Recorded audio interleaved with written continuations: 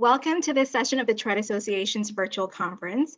I am Jen Kadaru, Communications Coordinator at the Tourette Association. Thank you for joining us today for Classroom Strategies and Accommodations for Students with TS. We want to thank our platinum sponsors, the Warner Fund and Pharma, as well as all of our donors and supporters for making this free conference possible. To support educational programming like this, you may visit tourette.org/contribution to make a gift today. Now, during the session, we would be very happy to hear from you and include your voice in the conversation. You may ask questions or share comments using the question pane on the right side of your GoToWebinar player at any time. You will collect your questions and address them in the Q&A session at the end of the presentation. It is now my pleasure to introduce our presenter, Dr. Jennifer Stanger. Dr. Jennifer Stanger has been an educator for over 20 years. She was a high school English teacher for 13 years and has been a school counselor for 7 years.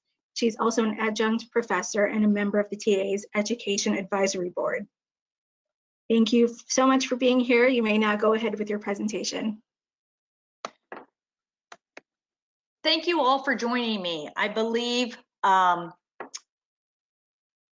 the majority of us are probably parents, and I'm so happy that you have joined because what I like about this presentation is, as a classroom teacher, as a high school English teacher, what I talk about here are strategies and accommodations that any teacher can do, even if your child doesn't have an IEP or a 504 plan. These are just simple things that we can, simple adjustments that we can make to make life easier and academic success more possible for your child. So thank you so much for joining, and I'm going to jump right in. So this presentation, we're going to start off with a basic understanding of Tourette syndrome and other tic disorders. I want to focus on the impact that Tourette syndrome has on students, and then lots of times it's not the actual Tourette syndrome, but the co-occurring conditions that can potentially impact academic success and classroom performance. So we want to spend some time talking about some of those co-occurring conditions. And then I end with simple classroom strategies and techniques that we can use when working with students who have Tourette syndrome. And then I hope that you could share it with teachers, administrators, to advocate for your student.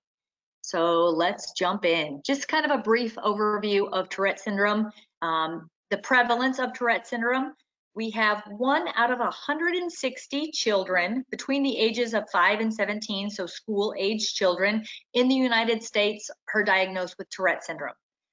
However, we have 1 out of 100 children has Tourette syndrome or some other type of tic disorder.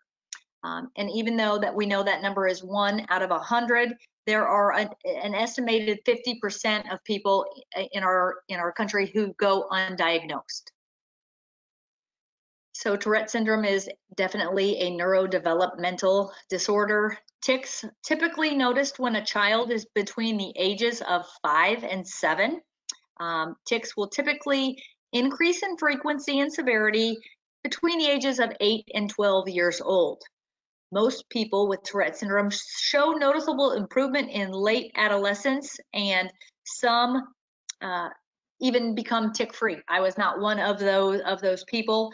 I definitely still have Tourette syndrome into my adult life in my early 40s, but approximately 1/4 of people with Tourette syndrome will continue to have persistent, even severe tics into adulthood. And I like to say that it's not always, but when I talk about that, tics are typically noticed when a child is between the ages of 5 and 7.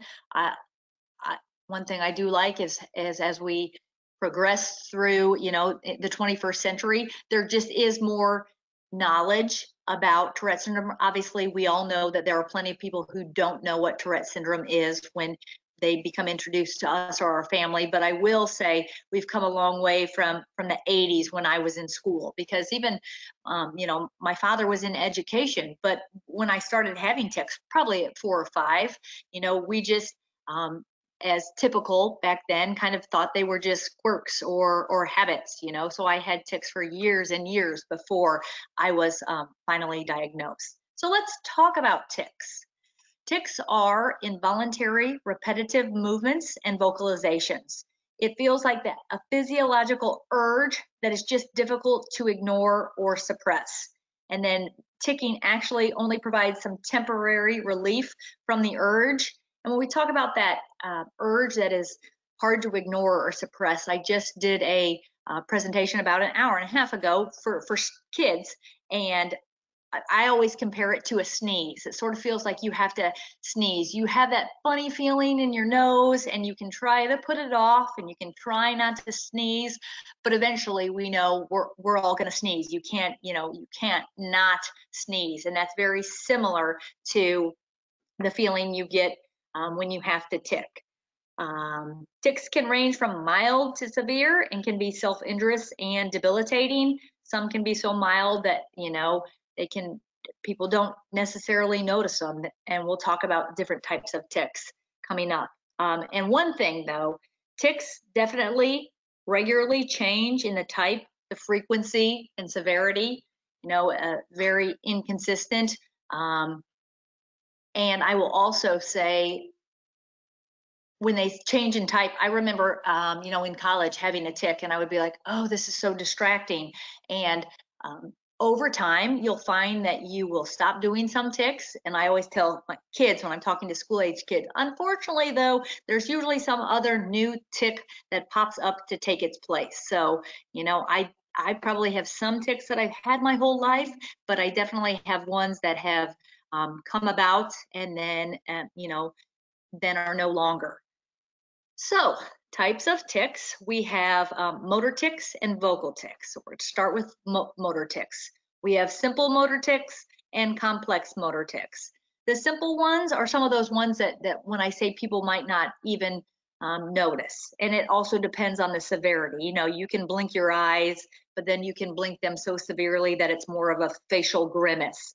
But these are all actually simple motor tics, and jaw movements, head bobbing or jerking, shoulder shrugging,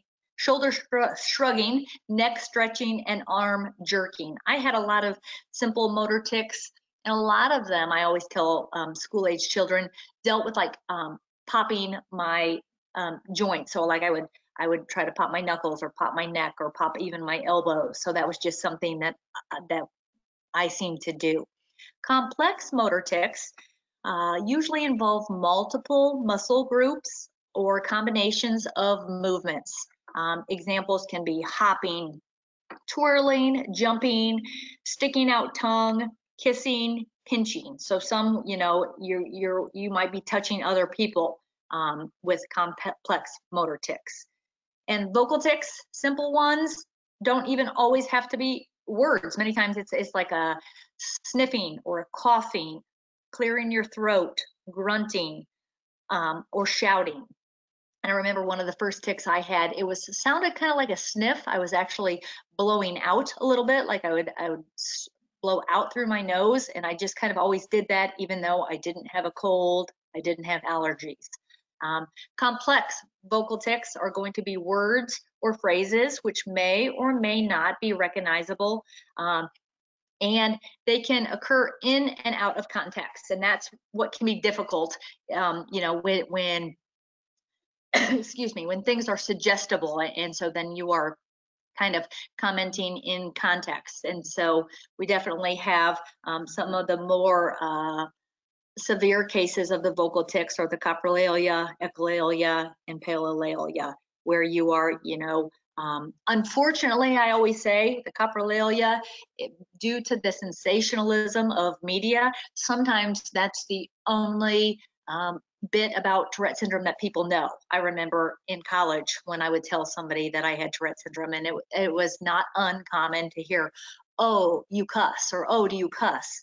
And yes, about 10 to 12, less than 12% of the population of Tourette syndrome has that coprolalia, but again, because that is, sensationalized in the media, that's what everybody first thinks about. So Complex symptoms can be difficult to recognize, support, and understand. When I talked about tics changing, symptoms definitely wax and wane during different periods of your life, and I definitely would agree that stress increases symptoms. Also, for me, when I'm super tired, lack of sleep, I'm finding out more in my adult life that a lot of people with Tourette syndrome struggle with insomnia. And I told my neurologist, well, that doesn't seem fair because my tics are worse when I don't have enough sleep, and I often don't have enough sleep. So stress and being tired definitely increases my symptoms. Symptoms can be suggestible for many people, and the ability to suppress symptoms seems to be inconsistent and can vary from one person to the next. Just to kind of throw in a short little personal story, I have always found, like, I could be in a wedding. I could, stand up in front of a church and then go to the reception, and like people that did not know me at all that are there at the wedding would probably not have known. I can sometimes, escape to the bathroom and let out some tics. However, for me, there's usually a little, like what I call a rebound period, where, the next day my tics are going to be way worse than usual, just from that, the concentration of trying to suppress. And the reason I bring that up is because many students struggle in the classroom, and I know that lots of kids don't want to tic, and so then you're focusing on that so much, and well, it can be draining, and you also miss other, you miss you might miss a good portion of the lecture when the teacher's explaining something, because you're really having that internal dialogue with yourself. Don't tic, don't tic, don't tic. So that's why it can be difficult as a student with Tourette syndrome. Also, many times we're also trying to manage some of the co-occurring conditions. I love this little box off to the side, where we commonly say the only thing consistent about Tourette syndrome is the inconsistencies. So here's some data that I found on students in schools with Tourette syndrome. So children with Tourette syndrome are 4 times as likely to have at least one co-occurring condition compared to non-Tourette children. In children with Tourette syndrome, 80% had at least one co-occurring condition. So these students, these children with Tourette, are much more likely to have mental, emotional, or behavioral disorders, ADHD, OCD, and LD. So attention deficit hyperactivity disorder, obsessive compulsive disorder, and learning disability are the most common co-occurring conditions. But students with Tourette syndrome can often have difficulty controlling their anger, trouble sleeping, higher levels of the self-injurious behavior than those with non-co-occurring conditions. So again, I just like to point out, obviously we have lots of children, school-age children without Tourette syndrome who have ADHD or who have a learning disability or OCD, but you are 4 times as likely to have one of those if you also have Tourette syndrome. We know that children with Tourette syndrome are being educated in both our mainstream education setting and our special education settings. And while all students with Tourette syndrome do not need special education services, we do need to have specific educational interventions that we can put in place when a student is falling behind academically, when their tics are so severe that they interfere with the student's learning or participation in the classroom. That could be as just like the example I gave a few minutes ago, when the child is kind of having that intense internal dialogue, so they're missing a lot of the instruction of the lecture or whatever, the science experiment, and they're not, they're not absorbing as much as they could because they're trying to concentrate on managing their tics. If a student has difficulties with peer relations, or if the self-esteem is in danger, all reasons why we need to have school-based interventions readily available.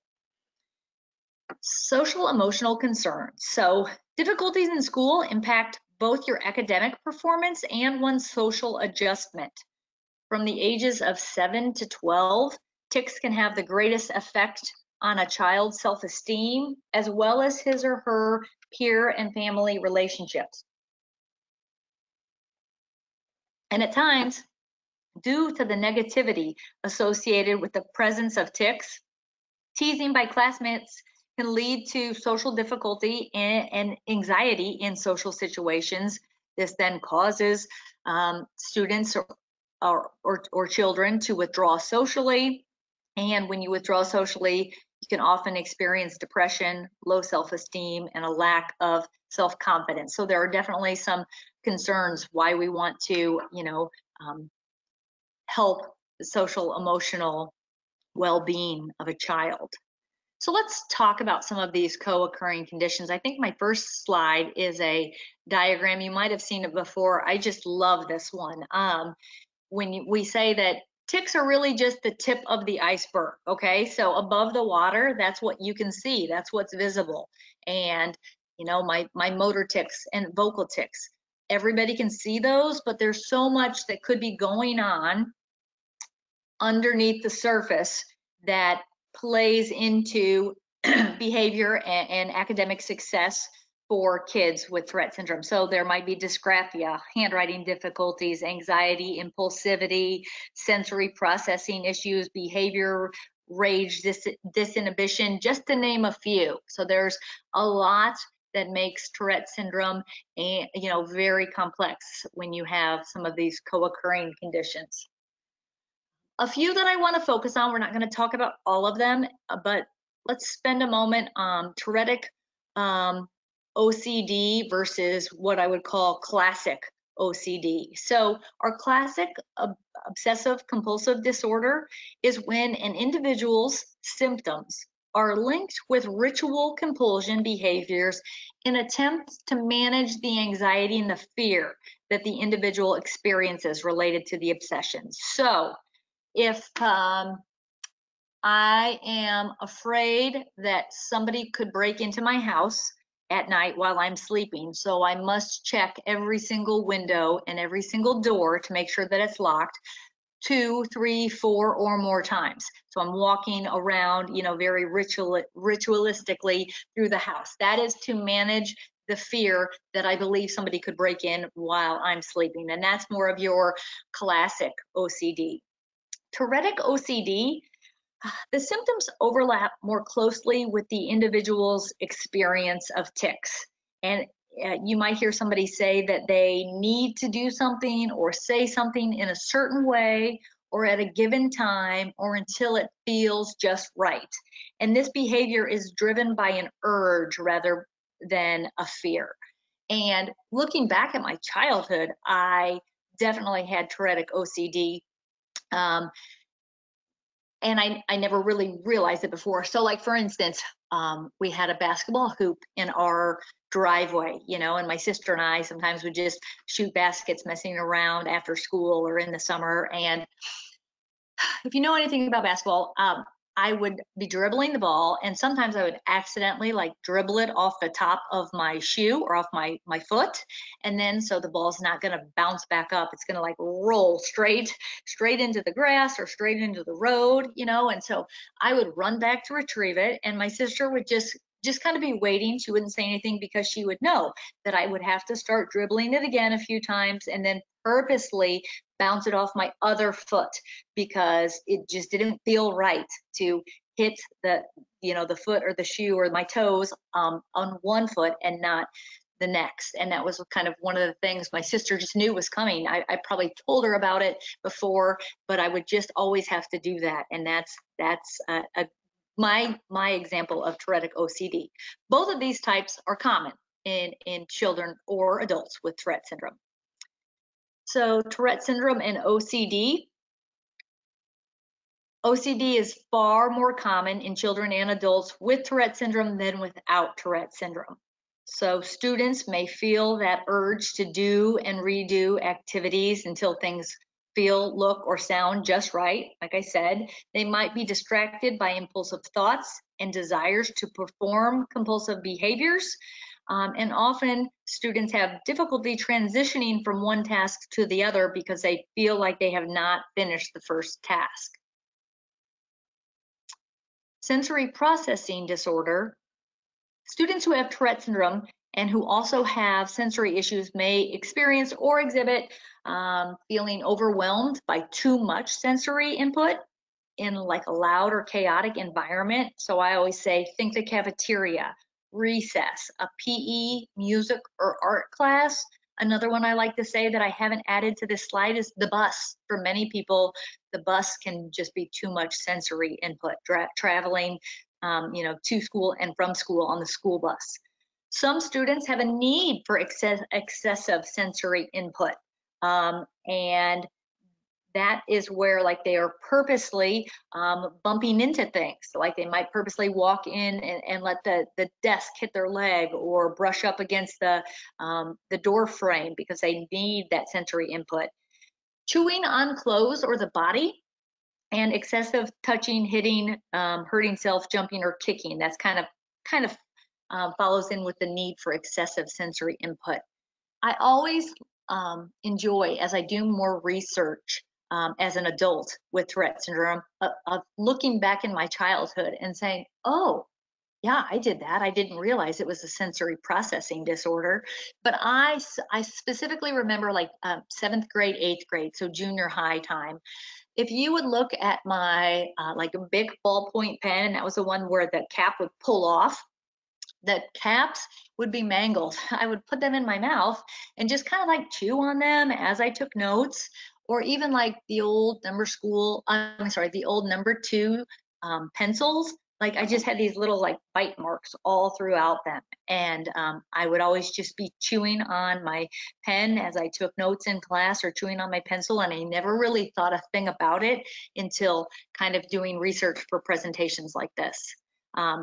Definitely in the school situation or the school setting, an occupational therapist can recommend strategies for a sensory plan, individualized for each student.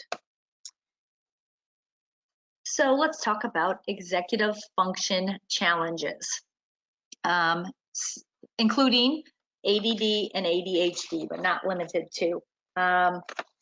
So executive function is a set of mental processes that can help connect past experience with present action and enable individuals to perform activities such as planning, organizing, strategizing, paying attention to detail, remembering details, all while managing space and time. So I, for years, was a high school English teacher. I always think about like writing an essay and how we do that in steps. You know, we plan, we organize, sometimes we write an outline, we strategize, and you're keeping all of this in your time frame for doing this, or allowing the student the time for writing an essay. Imagine how difficult that would be if we had executive functioning challenges, okay? Impossible almost. So students with executive function challenges do benefit from these types of support. Support with transitions. So sometimes just letting them know, hey, we're going to be, we always used to do this in the mornings, but now this will be coming up on Wednesday, or this will be coming up on Friday. Even just giving them plenty of time to know that there's going to be something a little bit different in their regular routine. Beginning and completing tasks and assignments. I always like to have something that I can hand out and give to a student so that they can put it on their desk and physically cross it out, highlight it as they accomplish things. As a teacher, if you try to say things out loud, you could try to say it 17 times, but it's better to have it on the board where people can see it. But even for my students with executive function challenging, even if it's just like a half sheet of paper or a post-it note, I like to give them something, a hard copy that they could put right there on their desk. They could benefit from support with remembering what to do. So that kind of has that to-do list that I hand them. Decreasing rigidity and recognizing that others have different opinions, and developing lifelong strategies to demonstrate their true abilities. All of these support. Anxiety is another big one for a co-occurring condition of Tourette syndrome. Anxiety can have a cumulative effect throughout the day. So a student who has Tourette syndrome is trying to manage their tics, attempt to suppress their tics at times, control their anxiety and other co-occurring conditions. So sometimes these things just build throughout the day. And when students are not sufficiently supported to manage their anxiety, there can often be an undesirable reaction or outcome. So, you know, if we are talking about toddlers, we call that a meltdown, you know, or in the school age or school setting, we call that acting out. So there's just usually going to be some sort of like, you know, blow up where they've had too much. Working with students to recognize when they are overloaded and what they can do, what strategies they can use to help reduce their anxiety, just helps, you know, being self-aware and having tips, and we'll talk about some tips coming up, can help them manage their anxiety.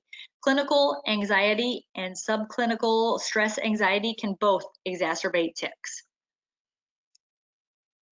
Many people, students with Tourette syndrome, also suffer from written language deficits.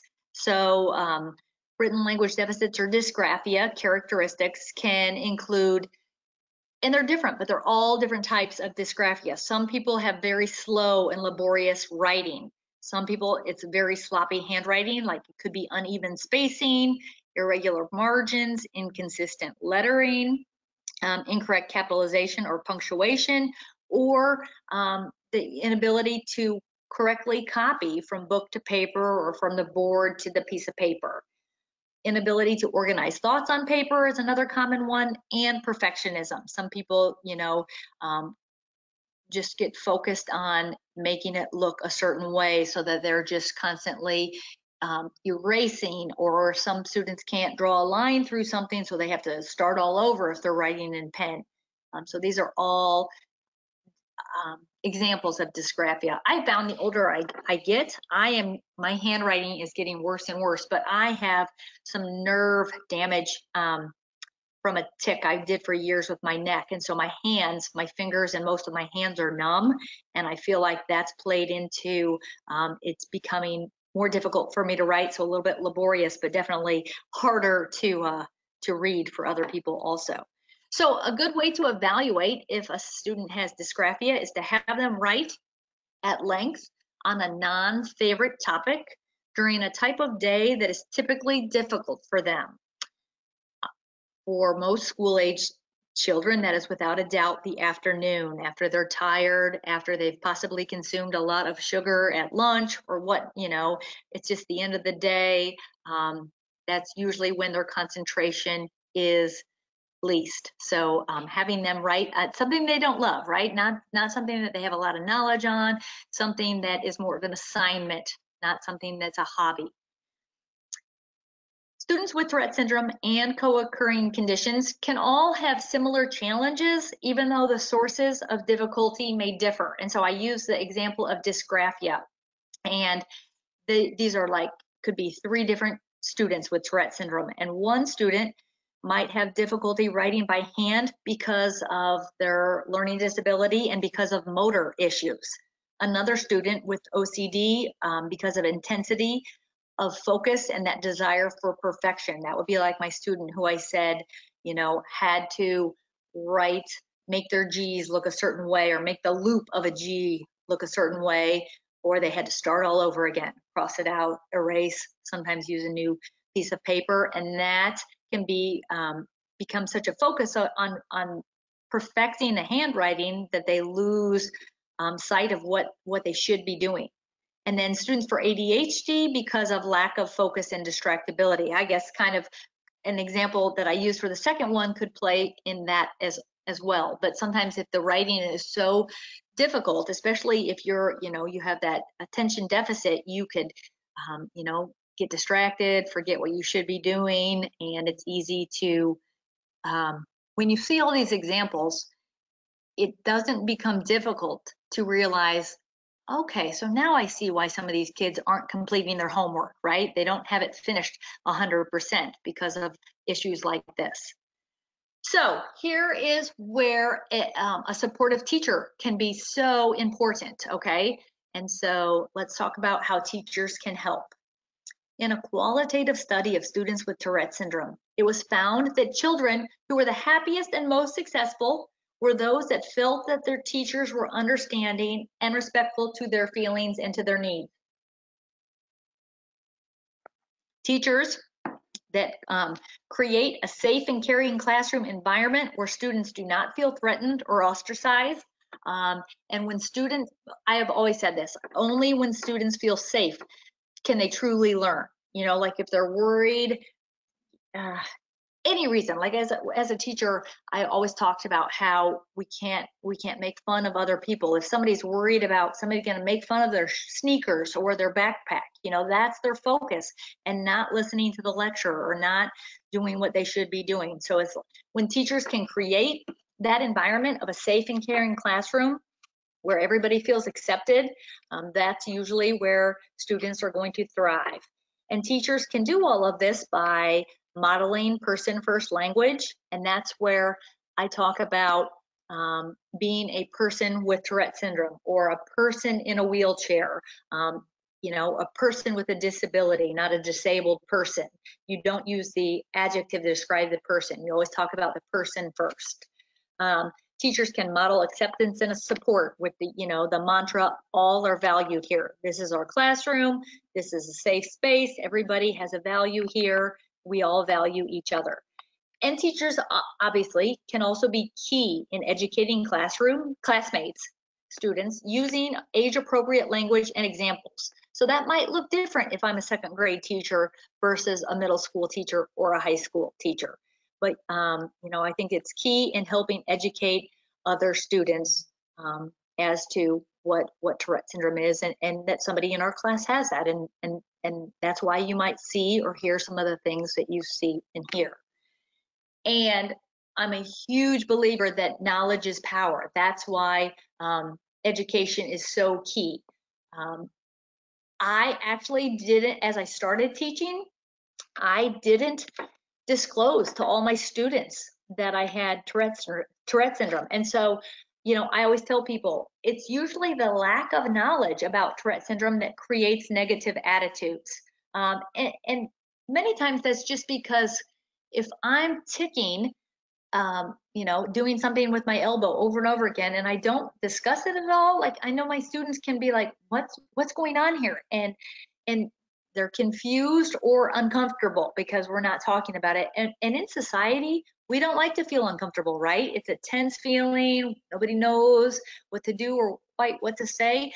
And oftentimes in that situation, we make a joke about something because laughter, right? Laughter makes everything better, okay? It's gonna alleviate a tense situation.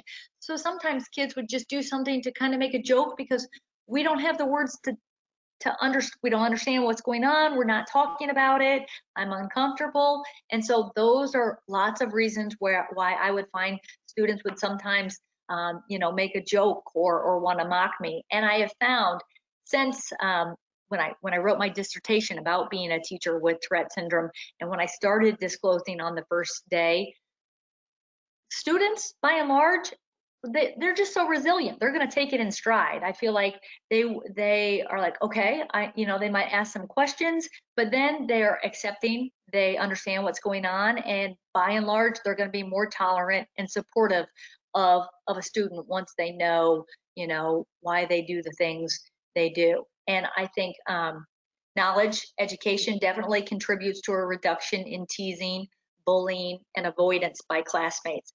A short little personal story. I didn't always disclose in my first few years of teaching, and then at one time, a student came up to me, and she was on the school newspaper, and she wanted, I can't remember exactly what their assignment was in the journalism class, but write about a strong teacher in some way. And so she wanted to write about me. And I thought, at first I was like, oh my gosh, like I teach at a very big high school. Like I only have a fraction of the students in my class. I'm not usually open about this. And then I thought, oh my gosh, what a great way to let everybody know, even the ones that aren't in my classroom, of why they see me doing the things I do. And I will remember the first day the newspaper was released on campus that day, and I had gotten copies to actually hand out to all my students. And I remember saying to one of my junior classes, I was always an energetic teacher, and so at the start the bell rang and I said, so it turns out I'm famous. I'm in the newspaper today. And I said, I'm going to hand this all out. I want you guys to read this story. Feel free to sign autographs at the end, And so then I gave them some time to read the story. And one little girl raised her hand right away. And I had actually taught her the year before. So I had her in the classroom 2 years in a row. And she shared with our class, she said, oh my gosh, Miss Stenger, the first time you had a ticket scared me to death, because I thought you were going to fall down. I thought, is she having a seizure? And she said, and now she said, I don't even really hear those things anymore. I just know that it's something I'm going to hear in D203. That was my classroom, the name of my room, D203. She said, I just kind of know that's something that I'll hear when I'm in here. And it doesn't even really, I don't even notice it anymore. So I always like to give that example when I'm talking to students or youth ambassadors about how knowledge is power. And here's how peers can help. Once we have that knowledge, it creates a care, concern, and the acceptance of everyone. Like I said, it teaches us empathy. We all have something. It could be something very visible, like my Tourette syndrome, or it could be something that is not visible. Somebody might have suffered the death of somebody in the family, or even a lifelong favorite pet, and where you don't see that, but they are grieving, they're carrying that burden. And so we all have something, and it just teaches us to care about everybody. And classmates, usually after they have been educated, they in turn can help educate others. And I feel like that's important, especially with like substitute teachers, right? Or maybe a new student, or somebody who doesn't have that, they see like a bus driver or a cafeteria worker or somebody who's supervising the gym or the playground, and they can help spread the word and let other people know. And it's definitely that knowledge is power. I always say that. I also like perception. I feel like perception is everything. And when we have the knowledge about Tourette syndrome, it can be what we need to change somebody's negative perception. So when you have a negative perception about the behavior that a child with Tourette syndrome is displaying, if you've got that negative thoughts, like maybe you're just having a really rough day in the classroom, and this teacher might think, this student is really pushing my buttons, like he is being mean, he's being disrespectful, or even he's deliberately trying to get the class distracted or off task. And when you feel that way, you tend to feel these types of things: angry or threatened. You don't want to lose the classroom management, so that might be you feel threatened that you're going to lose that. And when you feel this way, it's easier for your behavior to be, I'm going to offer an ultimatum, or I'm going to punish you. Like, if you don't stop that, this is going to happen. And so when we educate more people on Tourette syndrome, it's easier to turn that negative perception into a positive perception. And then, oh, sorry, I forgot to say on the negative perception, sometimes you feel like this student is the problem today. The student is the problem. But when you have a more positive perception, it's not that the student is the problem, the student has a problem. So when I think that way, I could think, wow, Sally's got to be really discouraged today. Her tics are a lot worse than usual. I bet she's feeling very frustrated. I bet she's really unhappy today. And when I think that way, of course, I'm going to feel empathetic. I'm going to feel concerned. And when you feel that way, your behavior is easier to, it's more likely to be, I'm going to be supportive of Sally. I'm going to encourage. I'm going to try to help her out. And I know I do give a lot of little personal stories. I think it makes it more relatable. I gave a presentation to a middle school a group of middle school teachers. So I talked at like their faculty meeting when they had a student with Tourette syndrome. And I once had this story shared with me about another middle school boy. So he had this vocal tic that popped up. He was in 6th grade and he had this vocal tic where he started saying trains, like a train, all day, you know, like he would just in the middle of class, it could be in the cafeteria, you know, in the hallways, he just kept saying trains. And like by the 3rd or 4th day, the teachers in the middle school were saying like, oh, I just wish he would stop saying trains. I'm just so tired of hearing that. And typical of our tics, how they change over time. Suddenly, after, I don't know how long it had been, but after some time, this young 6th grade boy's, the word that he kept repeating, so morphed, it changed from trains into boobs. So you can imagine being in a middle school, 6th grade, and some kids saying boobs over and over again. By the end of the first day, the teachers were like, oh, we just wish he'd go back to saying trains. And so it's kind of all about, you know, perspective and perception. And I like to throw that in there about, you know, perspective is everything. So let's talk about strategies to support students with Tourette syndrome.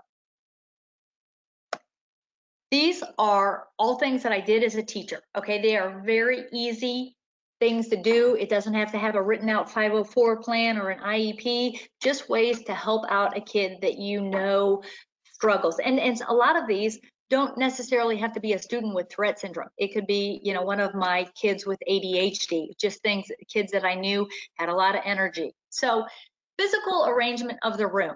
Simply allowing adequate space for the student with Tourette syndrome to move around and let out some tics. You know, and I always find, well, like when I was in graduate school, was to have my desk on the end of a row, not necessarily the front of the classroom or the back, but to be on the side. And that way I could kind of slide my desk out just a little bit so I had more space. So I'm pretty tall and I have long arms, and this arm jerking tic I would do, like I could literally easily accidentally hit somebody else's arm or hit their desk. So I would just kind of move my desk out a little bit, even if it's just sometimes a few, you know, 4 or 5 inches, just to give me a little bit more space where I felt, you know, not that I was going to be consumed with worrying about tics and disrupting or hitting somebody else on accident. Have a student seated next to a buddy. Buddies can help with note taking or other tasks. Usually there's always some student who is, you know, extra nurturing and, you know, a great buddy. I just could always find people that would make good buddies. And, you know, that could be somebody help with note taking or somebody who, you know, kept knocking things off their desk and that would be more than willing to jump, you know, bend over and help pick things up. So they can help when, you know, if a student's tics are a little bit more intense that day and they miss some things, they can help supply those notes or just answer any questions and be supportive. Another easy one that I utilized often was allowing my student to be a helper / assistant. So I could ask them to erase the board, hand out papers, collect papers, open a window, take something to the office for me, just because I knew they might need to, you know, expel a little bit of energy, or maybe it would give them the opportunity to kind of get some tics out in a less obtrusive way. I mean, sometimes I would make something up to go to the office, right? Like I'd be like, hey, can you send this note to the secretary? And I'd staple it shut, you know, and it wouldn't really be an errand at all. It would be, I needed to allow that kid to be able to go to the office and then come back. Handwriting accommodations. This is actually getting easier and easier, especially now that all schools at sometimes last year or this year were remote only because of quarantine, because of COVID. There are lots of things that we can do. So one, allowing students to type and submit homework electronically. More and more teachers are using Google Classroom, or many students have email, and if the student has trouble writing this, or they're going to lose that homework between going home, finishing it, and bringing it back the next day, if they can submit it to me electronically, that's great. You know, some kids will take a picture of their homework and then email it to the teacher, and that works also. There's a lot of talk to text software options out there now that can dictate the spoken word into a typed document, similar to when we use, Siri or talk to text as we are dictating into our phones.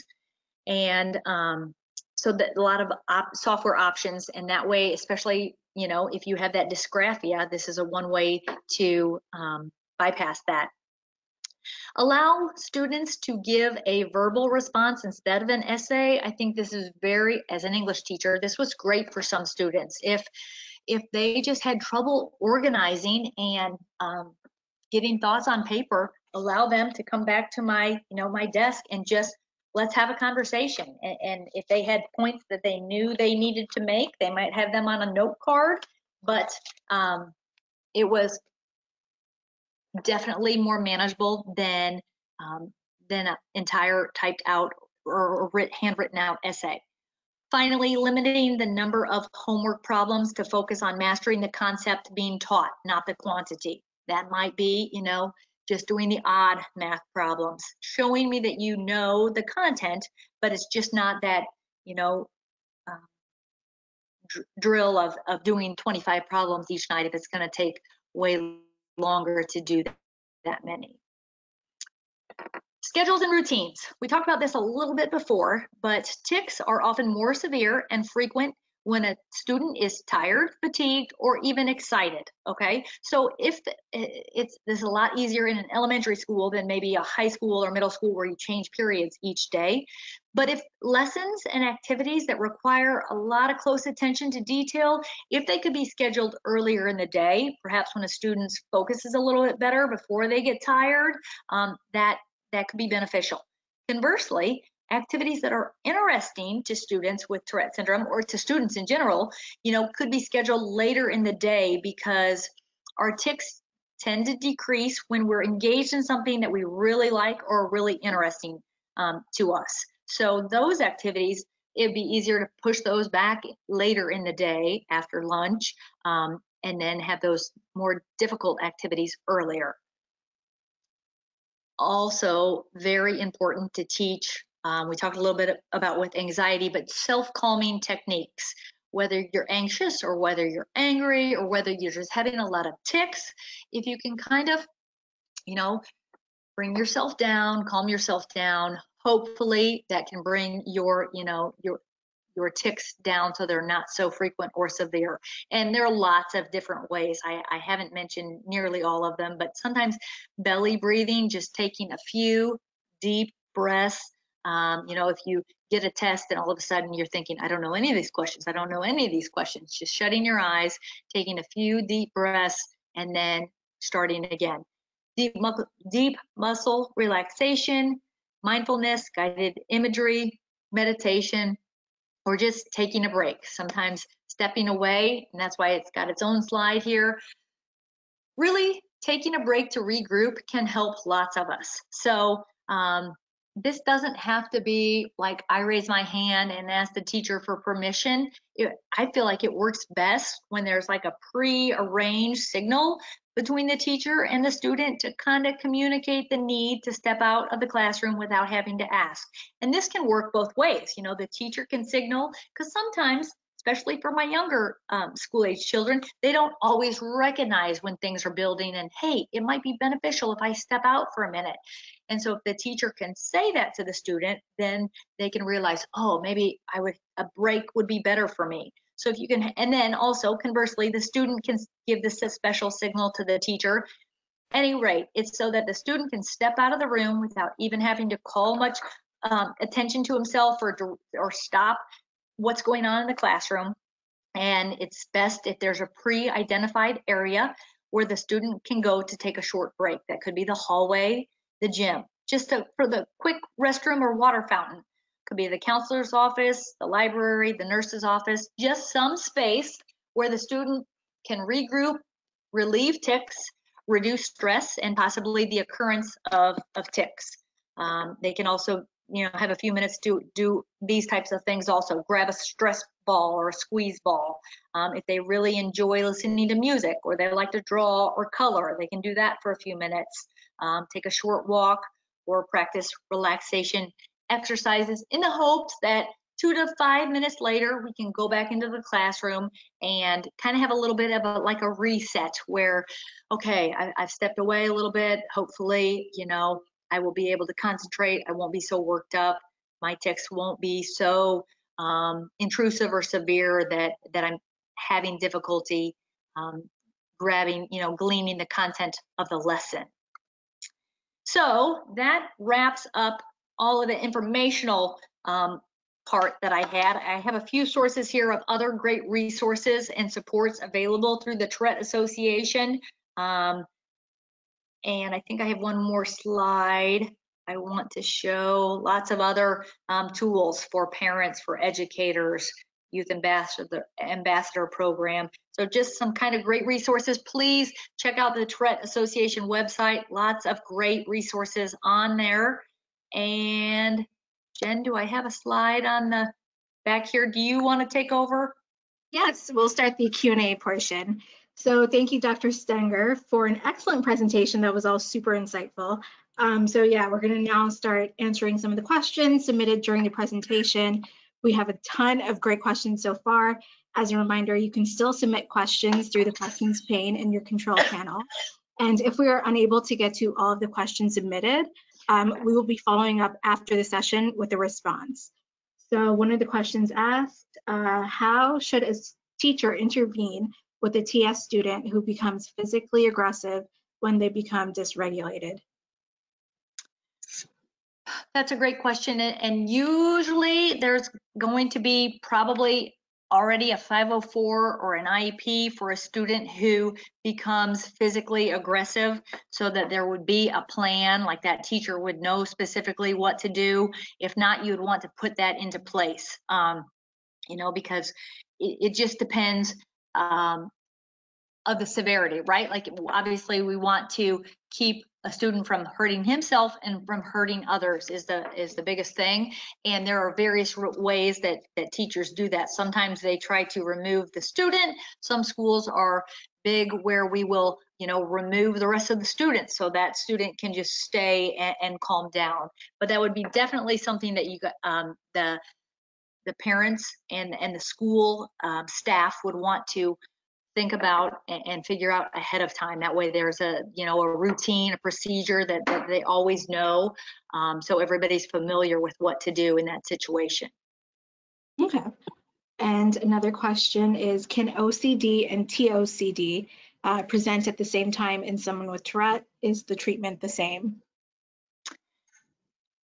Okay, so yes, a person can have the classic OCD and also the Tourettic OCD. Yes, that definitely happens. There are, I remember interviewing a teacher with Tourette syndrome who had definitely the classic OCD. I mean, she definitely had fears where she would tell me, like, sometimes she always had to plan to leave the house like 20 minutes before she would actually need to leave, because she would be checking the stove that many times just to make sure she turned it off, But then there were also definitely symptoms that she had where she just had to do things until it felt a certain way, or, till she said it just right. So, yes, it's common. I would say it's not uncommon for somebody with Tourette syndrome to have both types of OCD. Okay. So someone else asked, what do you recommend when your child does not want his classmates to know about his TS? Well, I can definitely sympathize, because that was me for a long time. And maybe, so there just wasn't the knowledge like in the 80s. I feel like I had definite tics that we all thought were just kind of like habits or quirks for years and years and years. And I didn't actually get diagnosed till I think it was the end of my junior year of high school. And by that point, I was in a weird space because, my tics had been apparent for some time, and I wasn't sure how to go about explaining it to others. And so really, you just have to, really and truly, it's got to be whenever the child, the person with Tourette syndrome is ready. Because like I said, in my adult life, for years, I didn't even disclose to my students. And I was, I guess a young enough, energetic enough teacher that kids would kind of take it in stride. And I feel like they also knew by and large that I didn't really like to talk about it. But once I was ready to talk about it, it sort of felt like a big weight had been lifted off my shoulders, because now everybody knew. I didn't have to try to worry about concealing, and I didn't have to worry about what everybody thought. And ironically, I don't know if it's ironic, but as it happened, once that weight came off my shoulders, my tics actually got a lot better. And I'm not, I can't say it's all because that I had told my students, but I felt like probably a significant part of that was I just didn't have the stress of worrying and wondering what everybody thought. And I feel like I just became more comfortable in my environment in the school, and they became a lot better. So you have to respect if kids aren't ready to talk about it. And I would just try to weigh out, the pros and the cons, when everybody knows, you don't have to worry, I would just try to present how, like, as I said in this slide, how it can be beneficial when kids have the knowledge and the education. They're way less likely to pick on somebody or be mean when they know that, hey, this is a medical condition, kind of like my sister who has diabetes. I just feel like people can humanize it more when they know it's a medical condition that a kid can't help. Yeah, definitely. So someone else asked, what are some of the most common strategies or accommodations for high school students? They're finding that many elementary and middle school strategies don't translate as meaningfully to the high school realm. So I guess I probably just need a little bit more information for that one. If it's more like behavioral, or if it's strategies like to help them with dysgraphia.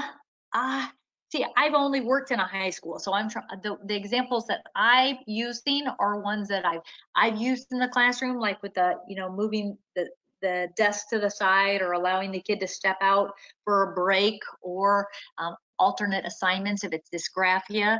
So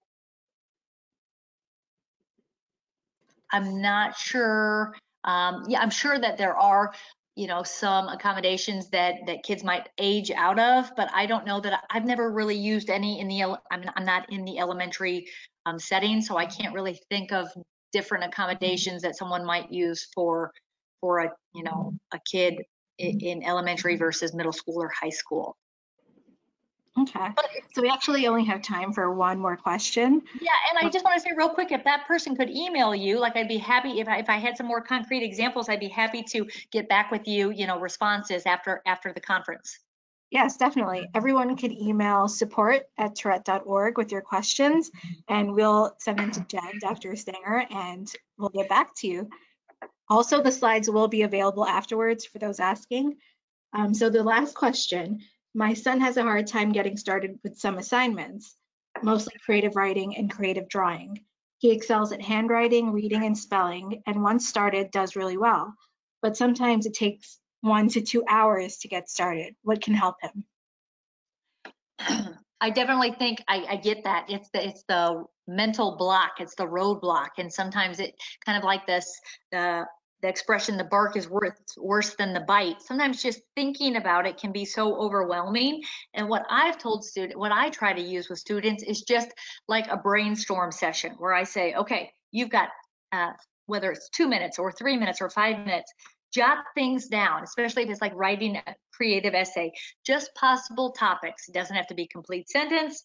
They don't have to, they don't have to even relate to each other. Just brainstorm any type of idea you could have for this prompt, and it's rapid fire. You try to get as many out on paper, and then once you have those examples, usually you can get started better. Also, students that have trouble writing essays, I feel like sometimes are just overthinking how they want it to sound. So I say, just act like you're telling your mom in a text or an email. Just tell me what you want this story to be, and then we can edit. We can edit and make it look essay form, and essay context and language. I said sometimes they just, I can tell, somebody can tell me they have no idea what they want to write, but they can talk to me elaborately for 2 or 3 minutes about what they want to say. So I try to put it in the context of just act like you're typing me an email. And then once you get that little bit, it can sometimes be enough to get over that roadblock, that mental roadblock. Yeah, that's great advice. So thank you again for a wonderful presentation. This is all the time we have for the session. Once the session is closed, you will receive a survey on the presentation. We would greatly appreciate it if you guys all took the time to complete it and provide your feedback. You will also receive a follow-up email within 24 to 48 hours with a link to view a recording of this webinar. And we'll also post it on our YouTube channel within the week for those who were unable to participate today. So we encourage you to reach out to us about this webinar or for other resources and opportunities to connect. You can email again, support@tourette.org, or call 188-4-TOURETTE. This presentation was presented free of charge thanks to our generous donors. If you appreciated the session, we welcome you to support the organization. We are currently in Tourette Awareness Month, for those of you who may not know. And we welcome everyone to get out and get active through Miles for Tourette. And you can also share your story on mytourette.org. Yes, visit us at tourette.org to learn more and to give. And on behalf of the Tourette Association, thank you again for joining us and taking the time to view our presentation. Have a great rest of the day, everyone.